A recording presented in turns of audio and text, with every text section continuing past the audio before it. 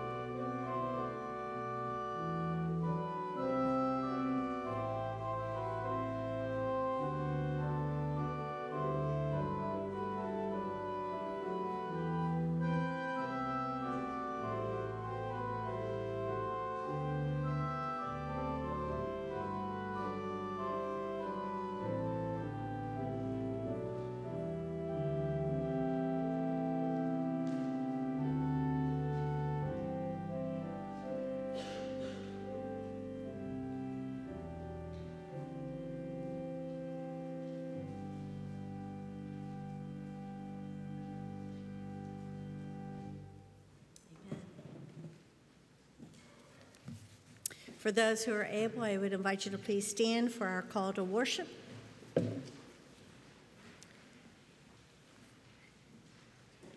Seek refuge in God. Like green olive trees in the house of God, we will dwell in the steadfast love of God forever.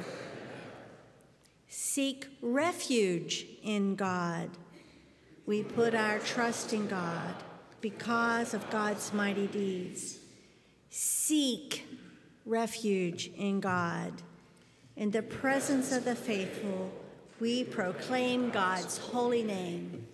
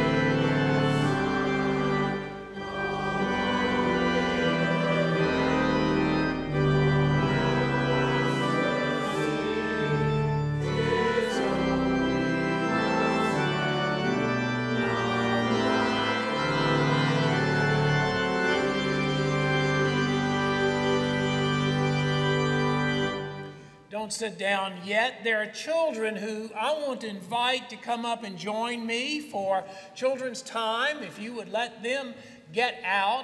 And then while they are coming, there's a neighbor that really wants to speak to you and say good morning. Let us welcome our neighbors this morning.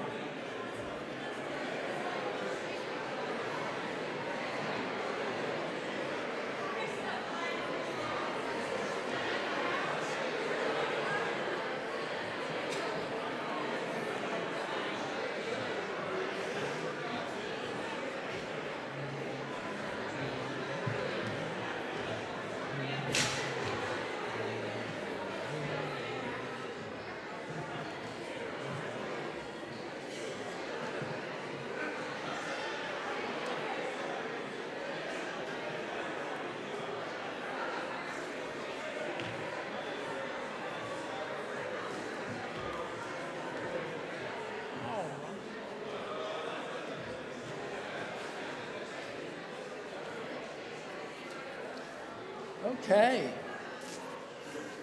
Thanks, everyone, for welcoming one another. And it's so good to see you guys this morning.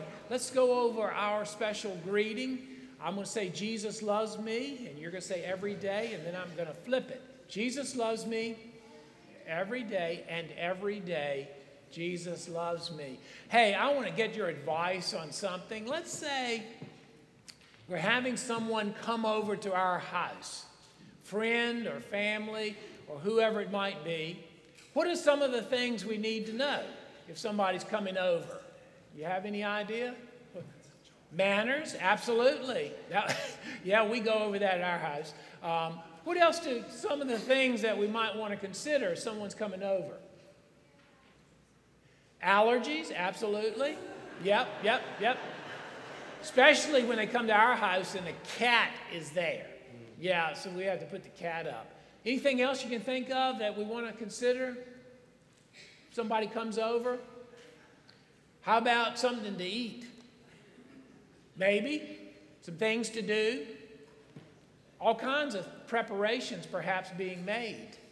Well, and those are all good things. In the scripture, the Bible reading I'm going to do today, there are two sisters named Mary and Martha.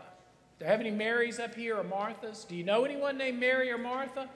All right, that's a name that goes way back, doesn't it? Well, in our Bible lesson today, Jesus comes to their house. And of course, they are sisters and they do what sisters do. And do any of you have a sister? Do you ever kind of have a disagreement with your sister? Have you ever had a disagreement? Yeah.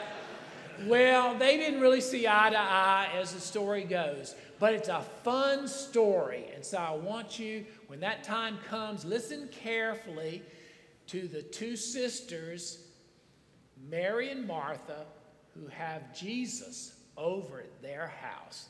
It's a good story. Let's have a prayer before you go. Could you bow your heads and repeat after me? Dear Lord, come to our house anytime.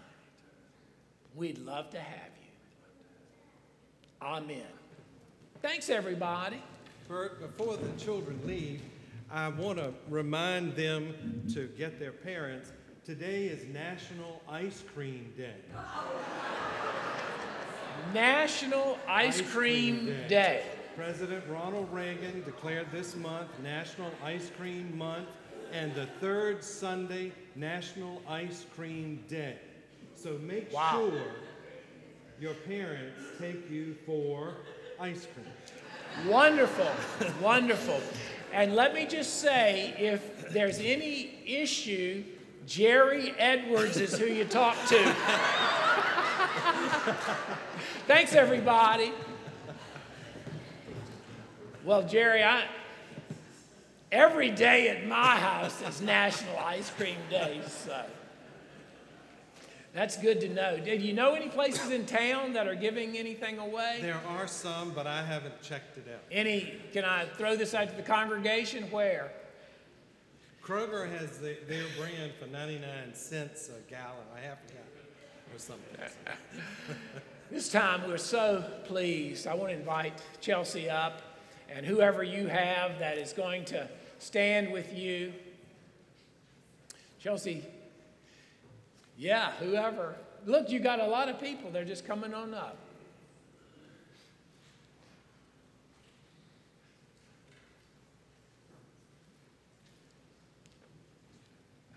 Some old friends, some new friends. Yeah, let's just stand down. And Kathy? Matt? Okay. Well, Chelsea, it is so wonderful for you to choose us to be your church home. You're kind of a return. You grew up here. You knew some folks, and you've come back. And you do have a connection that many people know, Brian and Vicki, parents, Rogers. And so Chelsea is here. Now, Chelsea, I like to have fun before you join. I just want to make sure you're making a good decision.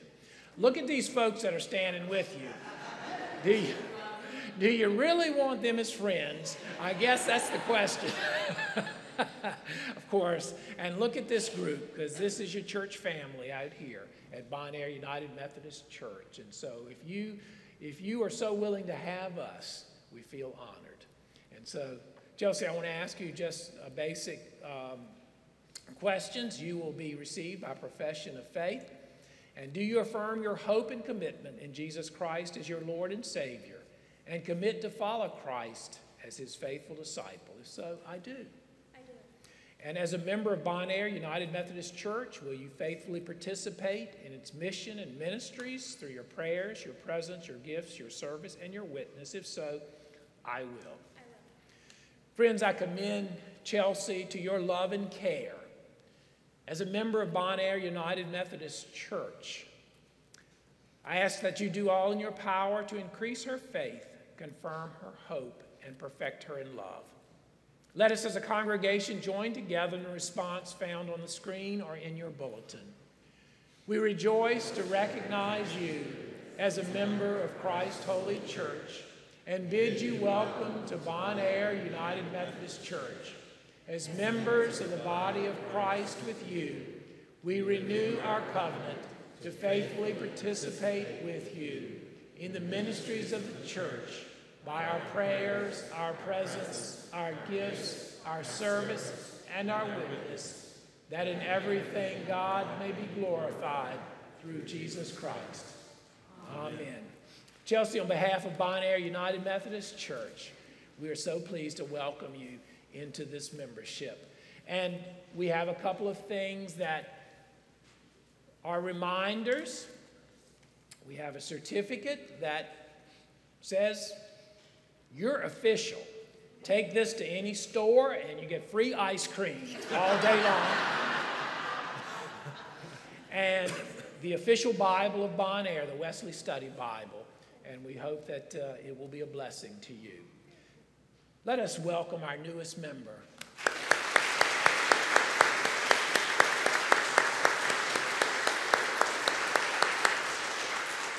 Chelsea, other than that, we get your picture taken at the close of service, and you're officially official. So anyway, I turn you over to friends in the congregation.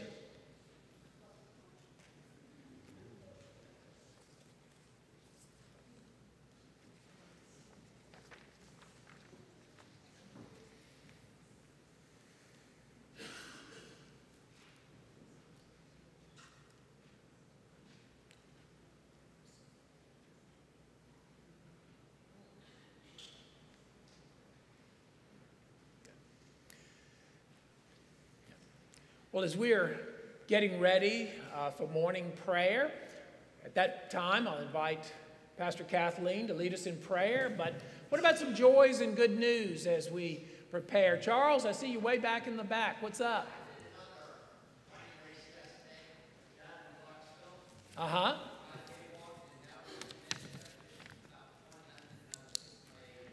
Well, congratulations. And you had a hot day to be out on the course yesterday. But again, if you don't know, Charles had a fall earlier. What was it, last winter? And had to have surgery. You were a runner, and now you're getting back at it. So you're just an example of a blessing that God has done good work with. So good, Charles. What else? Val? Well, go ahead and say it out loud, Valerie. Who's got a birthday in your family? Elvin Cordell's got a birthday today. Congratulations and happy birthday. Yeah, good. Any other news? Anything else for us this morning? Okay. Well, do I see anything? No. Pastor Kathleen, I invite you for morning prayer. I invite you to join your hearts with mine. Let us pray. Almighty and sovereign God, as your children, we gather again in this wonderful place, a place that is cool because of something called air conditioning that we all appreciate on an extremely hot and humid day.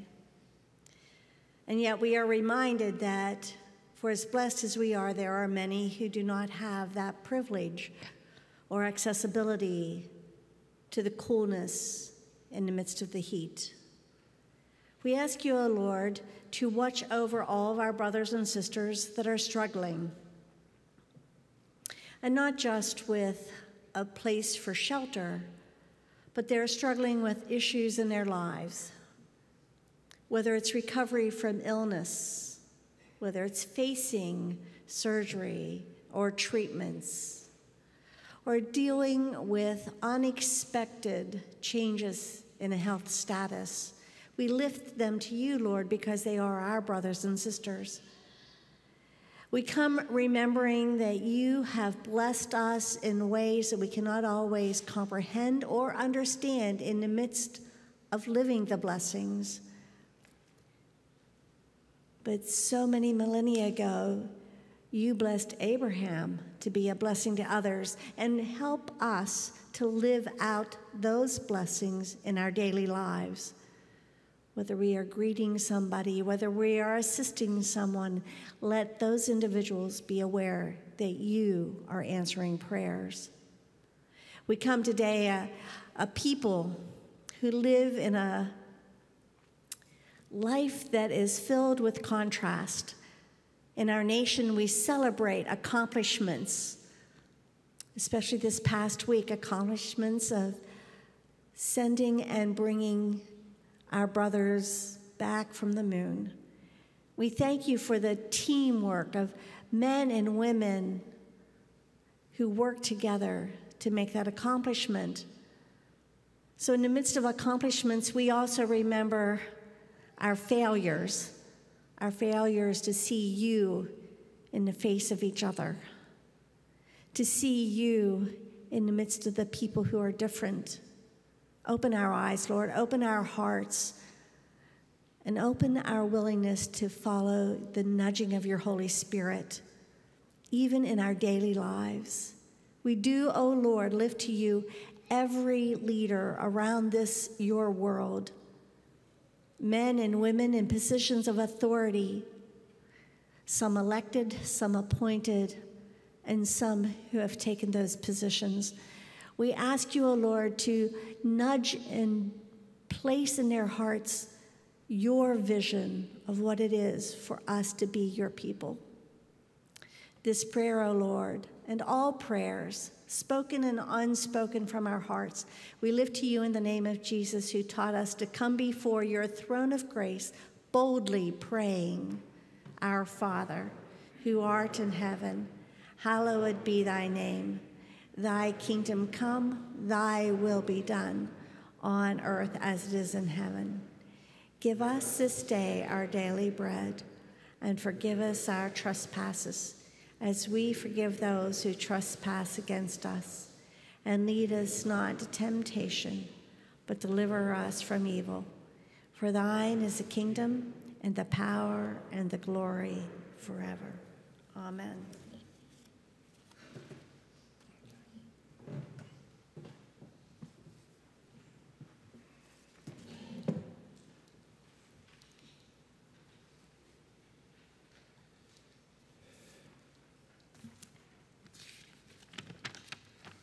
I stand before you today by the grace of God and your love and prayers and dedicated support to read and share with you today's scriptures.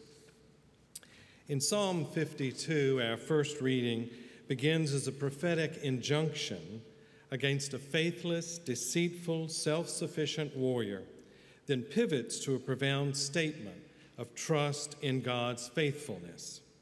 In the psalm, there's a musical direction, Selah, that tells us to express exclamation. And so listen now for the word of God to us. Why do you boast, O mighty one, of mischief done against the godly?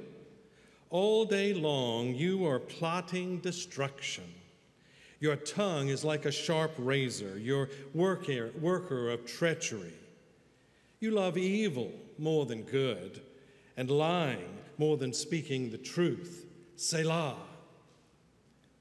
You love all words that devour, O deceitful tongue.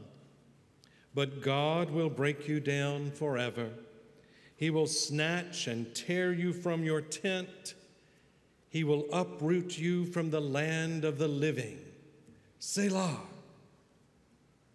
The righteous will see and fear, and will laugh at the evildoer, saying, See the one who would not take refuge in God, but trusted in abundant riches and sought refuge in wealth.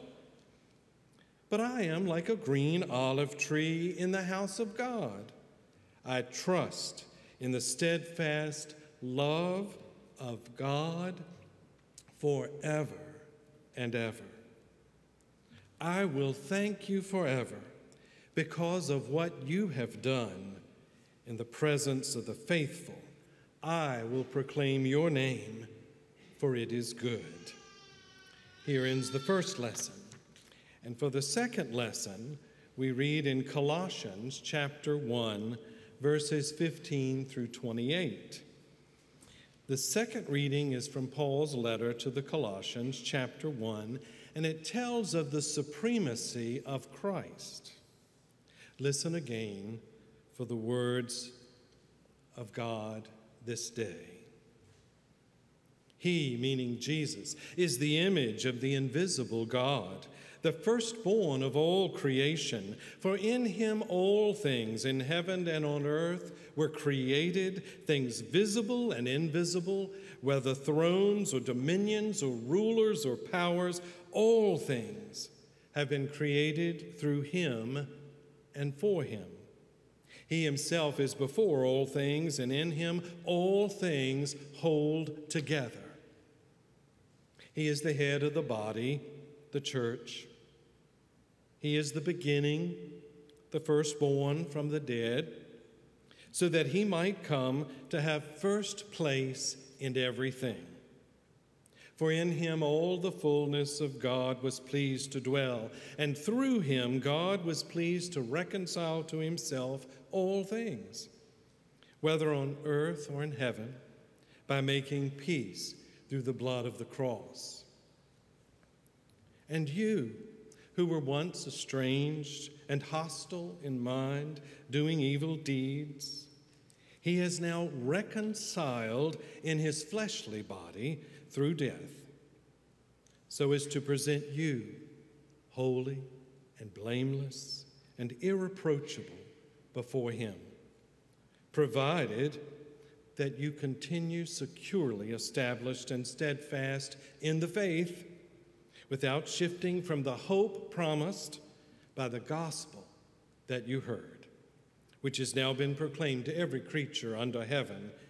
And Paul, in writing, said, I, Paul, became a servant of this gospel. I am now rejoicing in my sufferings for your sake, and in my flesh I am completing what is lacking in Christ's afflictions for the sake of his body, that is, the church. I became its servant according to God's commission that was given to me for you, to make the word of God fully known, the mystery that has been hidden throughout the ages and generations, but has now been revealed to his saints. To them, God chose to make known how great among the Gentiles are the riches of the glory of his mystery, which is Christ in you, the hope of glory. It is he whom we proclaim, warning everyone and teaching everyone in all wisdom, so that we may present everyone mature in Christ. This is the word of God for all God's people. Thanks be to God.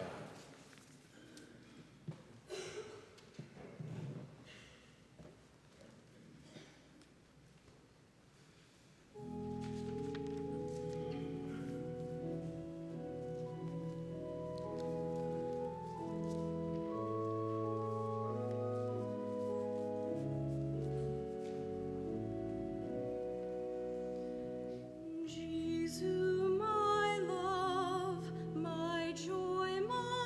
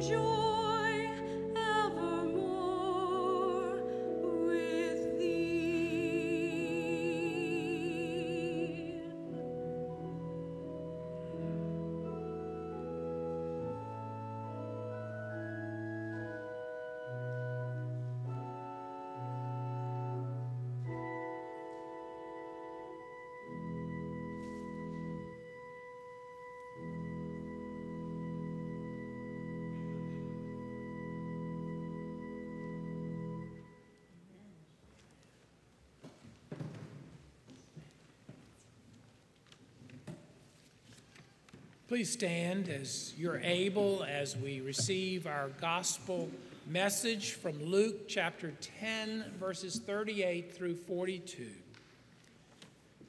Now, as they went on their way, he entered a certain village where a woman named Martha welcomed him into her home.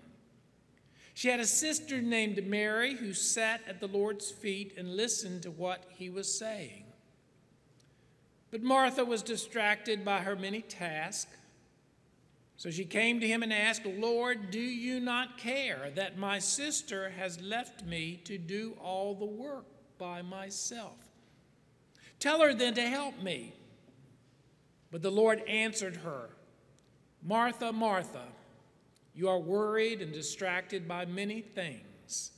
There is need of only one thing. Mary has chosen the better part, which will not be taken away from her." Word of God for us, God's people. Thanks be to God.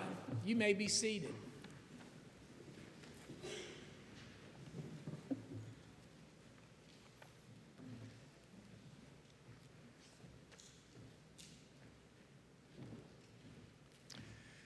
How many of you in your professional or academic or just for your own understanding have taken a Myers-Briggs personality test? Oh, just about everybody. How many have taken it twice? Has anybody how about 10 times? Give me a 10. I suspect that in whatever work, at least in the last 30 years, if it was a certain type of work, you took this test. Or perhaps your office went on a retreat somewhere and everybody had to take this test. Everybody had to be analyzed. I suppose I've taken it 3 or 4 times. And if you don't know what it is, I'm going to tell you right now, and then we can move on to some more important things. The Myers-Briggs test has 4 categories.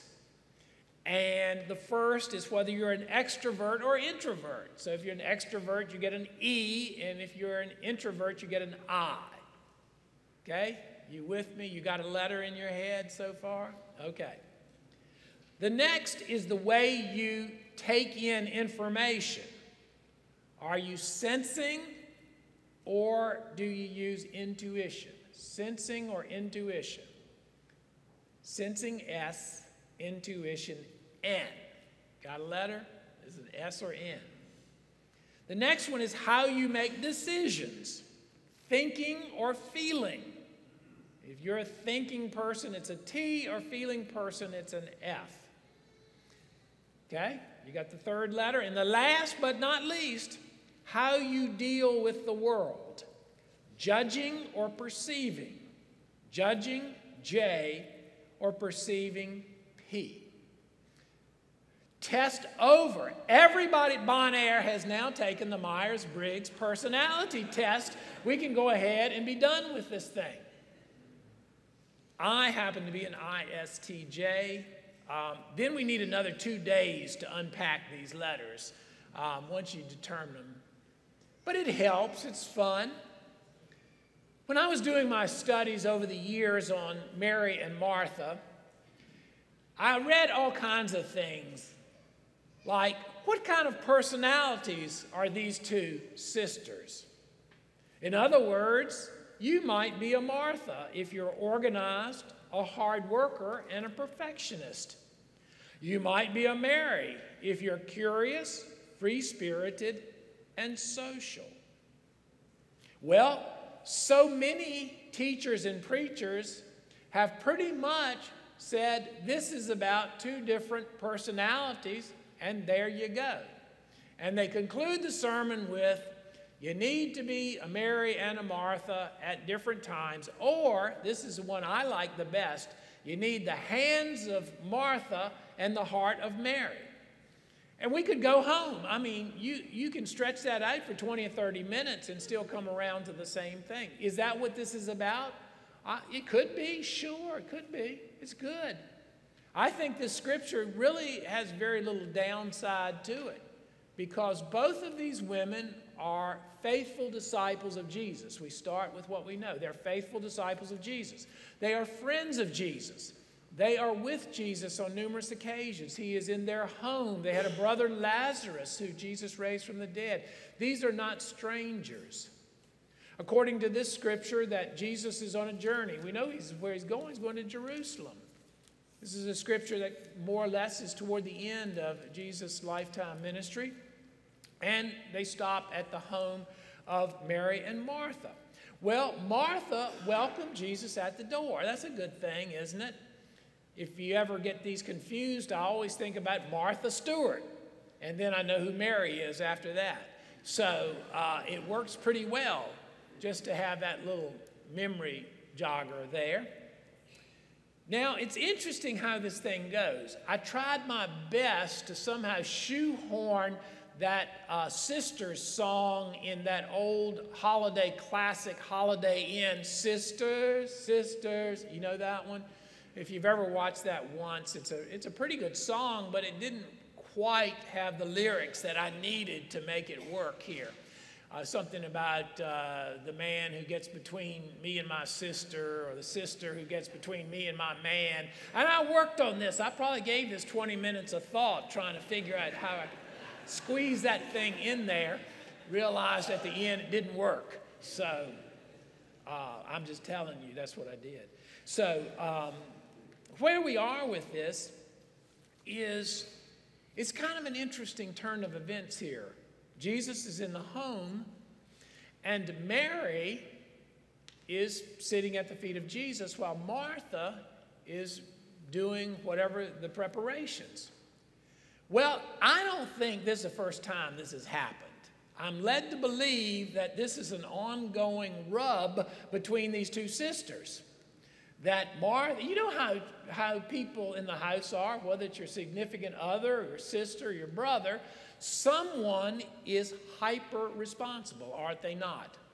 Nothing's going to get done around here if I don't do it. Do you know people like that? They will miss the games. They will miss the guest. They will miss everything that is happening at the moment because they have equally important tasks. Mary is obviously irresponsible if you get right down to it. I mean, you know, she's not taking care of business. There's a new term that I became familiar with, and I wish I'd have had it a few decades ago, because I have felt this emotion so many times in my life, and I did not have a word, and I didn't pick up the right word until I went to with one of my sons to a college orientation, and they gave me the word. It was like a flash of brilliance. It was called hangry. Hangry is a word that, if you're not familiar with, it's when you're so hungry and the presenter or the professor or the preacher won't stop, you begin to get angry and hungry. And that's where hangry comes in. The church coined that word 2,000 years ago. We just didn't know that, because I have been in front of you long enough, and I've been in this long enough to know that about 11:45, hunger starts. I can see it. You start cutting your eyes at me. You start looking at each other. You start pulling the time out. You start going time, but you don't say it. People start drifting out the back door during the offering. I mean, it's just, you see it because they're hungry. The faithful who are too embarrassed to do that, if this thing goes on to about 12:20, that emotion is hangry right there. And you don't forget it by people you shake hands with. So I suspect that at some point they need to take a break. Jesus and Mary and Martha, they just need to take a break, have some refreshments or whatever. Now, I don't know how this story ended. I'm just rambling. I'm going to hit it straight in just a minute. I'm just rambling. It seems that when I study Scripture, there's enough unknown in this that I can project my personality, negative or positive, into this and come up with the ultimate solution. So I thought, how many other endings can I put to this story after Jesus says, Mary has chosen the better part and will not be taken from her? Then what does Martha say? The scripture's over. It's a period. Here's what I think Martha will say. Okay, that's a great idea. I would like to learn too, so I think if it's all right with everybody, we will order pizza out. Okay? We will order pizza out. When Jesus finishes teaching, we'll have this pizza ready. Do you think it could possibly have ended like that? I don't know. It could be. Or Mary could have suggested, well, perhaps we go out to eat.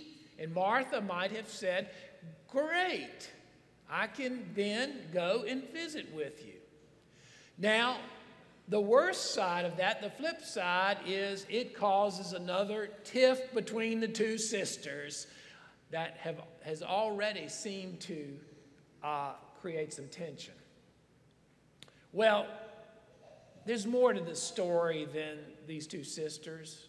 They are well loved by Jesus. We don't have to go through that.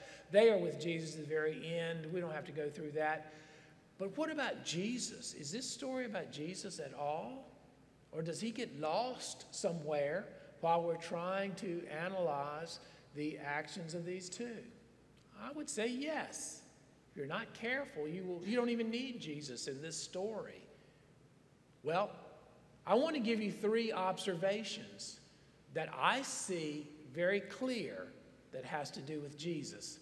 And just so that you will remember them, I'm going to give you something easy to remember them by. I'm going to call these 3 1, 2, and 3. And you will be able to remember this. Number 1, I think this is a story about time. The 1960s group, who are still around Chicago, had a hit song. It says, does anybody really know what time it is? And then, of course, it goes, does anybody really care? And the rest of the song. But you don't have to be in too many Sunday school classes or sit through too many sermons to know that when we think about God, we think about 2 ways to look at time. There's Kairos time. That's God's time. Those of you who are retired clergy, you have preached on this many times, Kairos time. It comes upon you, and you're not expecting it per se. There are words like in the fullness of time, at just the right time. When time stood still for every season under heaven. That's Kairos time. You can't look at a calendar. You can't look at a watch. You can't look at the timer on the microwave. You can't look at your phone. You can't look at the sun in the sky. That's Chronos time. That is just the ticking of the day. Tick, tick, tick, tick. What you do with Chronos time is really what you do with your day. But what you do with Kairos time begins with even knowing that it's happening. When Jesus enters our lives, for ever such a short period of a bold, bold moment, that's Kairos time. And you really don't need to do anything in Kairos time. The Transfiguration was Kairos time. When Jesus healed, it was Kairos time. When Jesus told parables about the kingdom, the listener was in Kairos time. And so we have two definitions of time happening under one roof. We've got one who sees that this is a Kairos moment and one who is on Chronos time. It's not that they're mutually exclusive. They were intersecting. And sometimes Chronos and Kairos comes together at just the same time. And so I think Jesus is talking about not that Mary is better or worse or smarter or not smarter or this or that. Jesus is declaring Kairos time. Jesus is in the house. The second thing I want to glean about this, it's not particular to Mary and Martha, is that worry and distraction is an ongoing human challenge, and it has been since the beginning of time. I think Jesus was offering Mary pastoral care. Martha. Martha, you are distracted and worried about many things. How many Marthas go under that definition? Most go on, I'm here to serve. I'm a servant, a disciple. But very few Marthas would say, my primary characteristic is I'm worried and distracted by many things. I don't think you have to be a Martha or a Mary to know that the world we live in is just such that there is enough uncertainty about who we are and where we're going and what the future will hold, and that many people are spending their lives worrying rather than the one thing, the thing that we call Jesus Christ. This is actually a recurring theme in Scripture. It's not just exclusive to this one. 2 weeks ago, we had a scripture that said, anyone who puts their hand to the plow and looks back is not fit for the kingdom of God. That was not an insult. It was a statement of focus and priority. What is the priority of life? It is Jesus, we believe, and we keep our eyes on the prize. And we don't just simply be tossed by the wind wherever we are. We know that great story that Peter almost got it right. He almost got it right. When he asked Jesus, Lord, may I step out of this boat and walk on water? And for a moment, he had his eyes on Jesus, and then the next moment, he turned his head and saw the wind. and began to sink. And so Jesus had to take him by hand and put him back in the boat. The scripture time after time after time says that once we set our eyes upon Jesus, the other things will fall into place. Seek first the kingdom of God, and then these things will be added unto you. And so Martha was distracted and worried. Jesus said, you don't have to be like that anymore.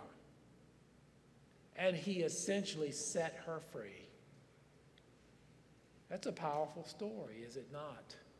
To be even more who she already was as a disciple. And then the third and last thing we see in this story is that Jesus is with us. We are so, in 2019, we are so far removed sometimes from a real understanding of our God that we forget that our God is one that has come to us in Jesus, not a God that sits in the outer solar system somewhere, rocking in a cosmic chair, every now and then coughing and causing some kind of commotion, but essentially unattached and not interested. Many people have a God like that. They grew up in a church and they learned that. Somehow from family they learned that God is way up there just waiting to stomp us with God's divine heel if we don't straighten up. There is nothing in this story that justifies that. As a matter of fact, we see a Jesus who comes into our homes and talks to us and visits with us. The scripture says, lo, I stand at the door and knock. If you'll open this door, I will come in and I will have a meal with you. And so this Jesus that so oftentimes so many people are running away from as fast as they possibly can, or wagging their finger at God, perhaps they've got the wrong impression. Perhaps they don't really know the God they're angry with. He walks with me and he talks with me and he tells me I am his own. And the joy we share as we tarry there. You see, that's the God in this story. Friends to Martha and Mary, calls them by name, sits at their table, reclines in their whatever family room or whatever the day would bring.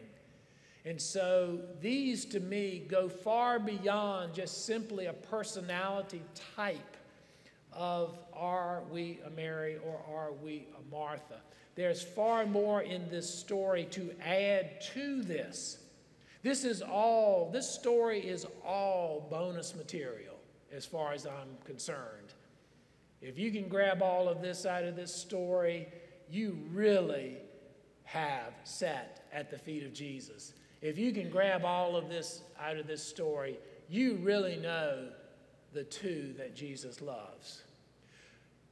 As I said, maybe I said it earlier, I forget sometimes what I say from the early service to this service, but I said this is one of those scriptures, there's no big downside in it. They are still on the team, even after the scripture has concluded. It's not like the rich young man where Jesus mourns the loss of someone who chose something other than him.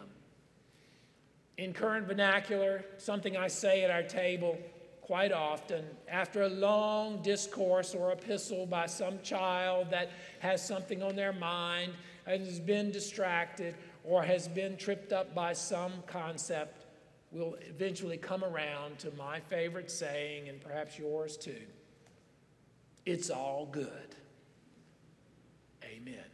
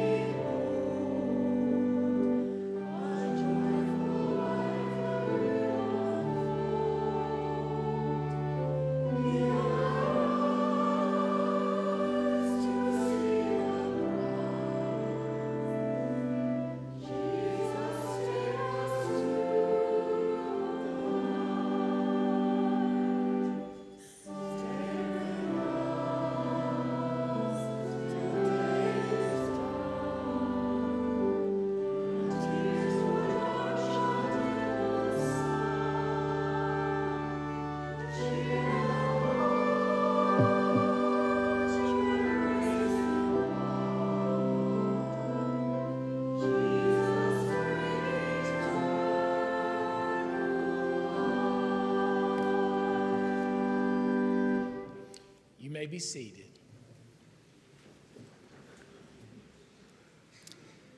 At this time, if our ushers would come forward to receive our morning offering, as we have the opportunity and privilege to return to God a portion of the gifts already given to us by God.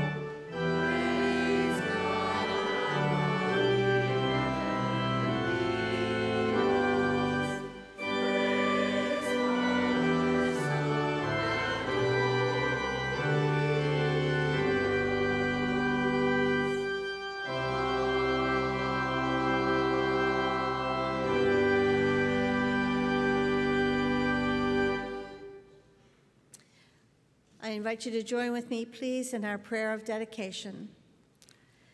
God of eternity, we bring our gifts to your altar to this day.